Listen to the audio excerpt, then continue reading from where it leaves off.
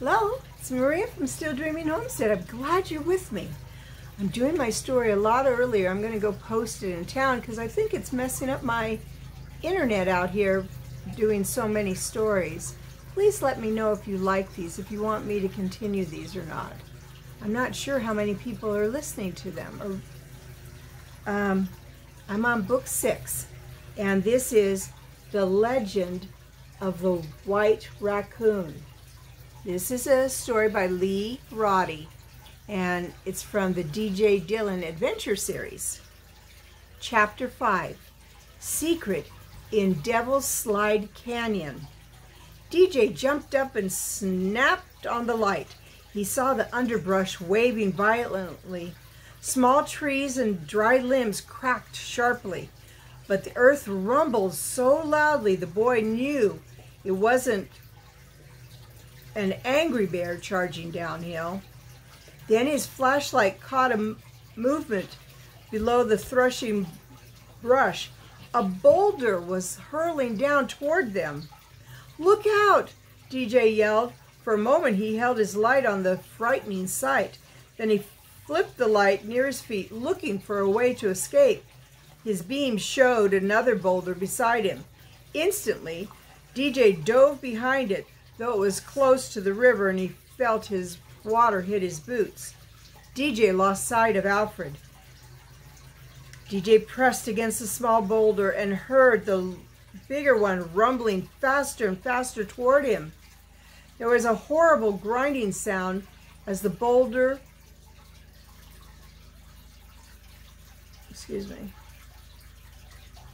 struck DJ's smaller one. He felt the boulder shudder. The runaway wobbled unsteadily on top of the stationary one, seeming to hang in mid-air for a moment. Then the great stone sailed over DJ's head and landed in the river with a mighty splash. After a moment, DJ slowly raised his head and shone his light on the water. The boulder was still settling, sending bubbles up around it. Phew, that was close. He flipped the light back on the bank. "Alfred, where are you?" Over here." The voice was shaky and weak. DJ's beam caught his best friend cautiously peeking out from behind a wide stub of Douglas fir that had been cut down. DJ called, "You okay?" I think so. Just scared and scratched up some." "Wow, how do you suppose that thing broke loose?"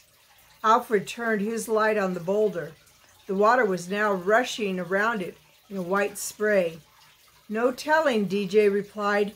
He tipped his light up the hill the way the danger had come. "Boy, look how it smashed everything flat."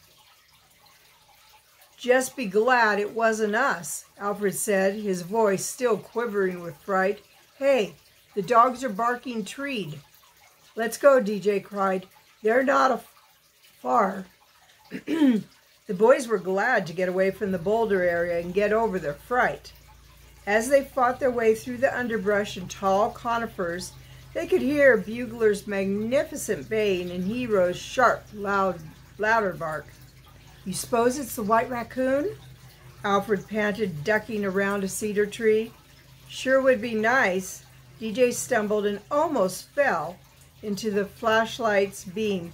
He recovered his balance and ran on. The boys slid down an embankment, jumped fallen logs by the river's edge, and came at last to where they could see the dogs. A cottonwood with bright yellow leaves seemed to shimmer in the cold moonlight. At the tree's base, Bugler was so anxious to get the game in the 20-foot-tall cottonwood that he was biting off chunks of bark. Hero was leaping high into the air and falling back in vain efforts to reach whatever was hidden up in the rustling leaves. Both boys aimed their flashlights toward the trees. For a moment, there was nothing visible. Then a pair of eyes glowed from a big limb left of the trunk near the top. "There, A white puff of steam marked DJ's words as they exploded in the night air. See it? What is it? DJ asked, moving around so his light could penetrate the prey's hiding place. DJ saw a small animal about the size of a big tomcat suddenly stand up from where it had been crouching. It's a bobcat! Look out! He's moving! The animal came down the tree trunk so fast it didn't seem to touch anything at all. Still way above the ground, it suddenly leaped into space. Watch out! DJ's cry was almost too late. The animal sailed across the face of the moon. It struck the ground running. The dogs were almost upon it, but the cat was amazingly quick. In 2 bounds, it was away from the river. As the dogs barked furiously behind it, the bobcat sprang into another, taller cottonwood. DJ breathed a sigh of relief, for the small, short-tailed cat is one of the most fearsome fighters in the wild. Both dogs could have been seriously hurt. The boys tried to calm their dogs down while they played their lights on the treed animal. It hissed and spat at them from the safety of a high limb outlined against the moon. Sure wish that was the white raccoon, Alfred said softly. Well, DJ said at last, we don't want this cat. Let's put the dogs' leashes on them and lead them away. Otherwise, they'll stay here bellowing all night. They're sure hurting my ears, Alfred admitted. He caught Bugler by the collar, but the excited hound kept trying to twist away and get to that treed cat. DJ had the same problem with Hero. Finally, the boys dragged the protesting dogs away and backed down the way they'd come. DJ said, maybe we'd better get home now so we'll get enough sleep to make it to Sunday school on time. Could we first take a look where that boulder came from, DJ? See what caused it to break loose and almost kill us?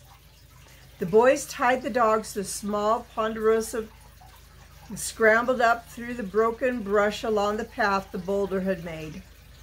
Their lights finally settled on a slight depression where the boulder had laid for years. Hey, DJ whispered, bending over and shining his light on close to the ground. Look at that. His friend knelt and moved the flashlight to shine on freshly churned chunks of dirt.